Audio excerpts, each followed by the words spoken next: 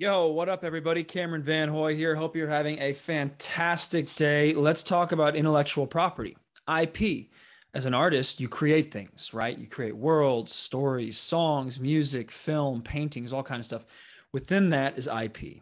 And oftentimes, too often, artists do not get to control their IP. They, sell it or license it away to many times like egregious ownership terms, often for some money up front, but it just completely mitigates your control and ownership and participation on the back end. Or you're trying to partner with like someone who might have distribution means, and for that service, they're providing the distribution service. You're giving away again your IP, and your participation in it, your control over it. And, I think this is a problem. One of the big lessons that I learned early on in my career as a filmmaker was in this, just in like the licensing deals with foreign sales companies. As a filmmaker, you're often selling your film to two parts, the domestic and the foreign. And most of your money will come from foreign. Most of your sales will come from the foreign market. And a lot of these companies, especially your first time out, if no one tells you, like, and this is something I don't think they teach you in film school, and they really should teach this to filmmakers, is, a good deal for foreign and domestic, because a lot of times they'll come in and they will take egregious terms. They'll ask for like 20 years licensing on your film. That means they control the movie for however long the term is. And 20 years is a long time to control and monetize that film. And there's many ways they can monetize it outside of just selling it themselves. Once they have a catalog, they then go to other platforms and say, hey, buy or license our whole catalog from us. And you're just one piece included in this larger catalog. They can do that with like side deals or renewing deals, or turning off other types of merch, or running a theatrical and then also selling the DVD in various markets. And the longer that term is, and the more egregious the deal is, the longer you will be separated from the thing that you've created. So terms are super important.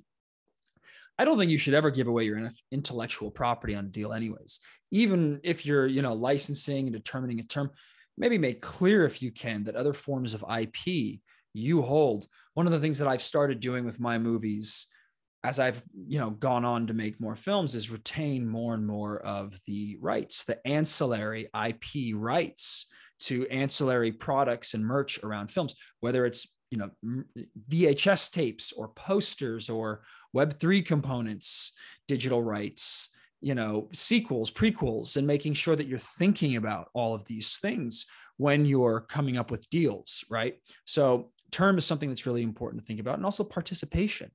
A lot of these companies will want to sit on top of your product in every single way that they can, from marketing fees to distribution fees to sales costs and sales expenses, that if uncapped especially can just go on forever.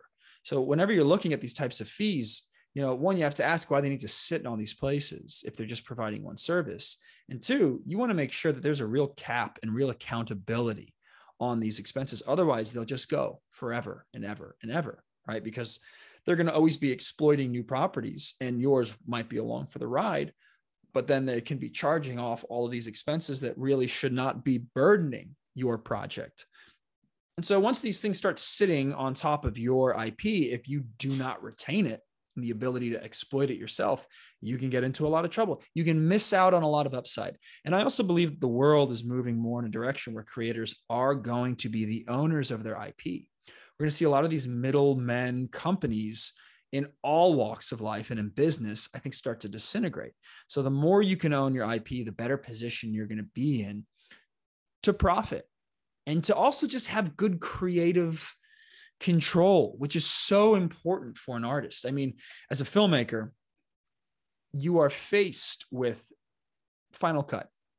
And this is, I don't know if it's an IP discussion, but just, Final Cut, when someone else is coming in and maybe owning the IP or financing the project, they want this thing called Final Cut, where they have final say over the edit of the movie. And anyone who's made a movie knows that a movie is made or break there. And it just like they can bastardize your work if not treated with care, but they're doing it because they're worried that the filmmaker might bastardize the product so that they cannot sell it. And so finding that middle ground is really delicate. And I think I should do a video on that one, actually, just talk about the nuance. That there's literally a whole video on the topic of Final Cut. But anyways, IP. As an example, with a film that I made, Flinch, I retained all the IP on that movie, also the movie itself, but the IP specifically on that, I was able to retain. And I was able to drop a lot of really cool ancillary products with it that have done incredibly well. One was just merch, VHSs, sunglasses the central character wears, posters, vinyl record of the album, tape cassette of the album, all of these things that have really stimulated one little piece of the film, which is the score and the soundtrack, to the point to where really huge Hollywood films have come and licensed these songs for wonderful fees and are putting them in their other products. And now they're existing on Spotify and other places and racking up streams. And there's suddenly you have all these revenue streams coming in from just one source of IP. What we've done with our digital Web3 component, building digital collectibles around the franchise, the film, the IP, and exploiting that and creating community with it. What that's done from a marketing perspective, from a financial perspective, all of these different ancillaries around your IP can and will continue to be incredibly valuable. I've also put myself in a position at this point where a lot of my previous films that I made, the terms are expiring and I'm getting the rights back. So now I'm starting to amass my own little library of the movies that I've made, and I can exploit those how I see fit. As I continue making films, the library goes larger and larger. So it's very important to think about IP. Most of the great fortunes made within the arts, within literature and film and music have been made by those who are able to retain real ownership of their IP. So if you're in this to win this, think about your IP as you're out there creating and fight for it. All right, everybody, have a great day.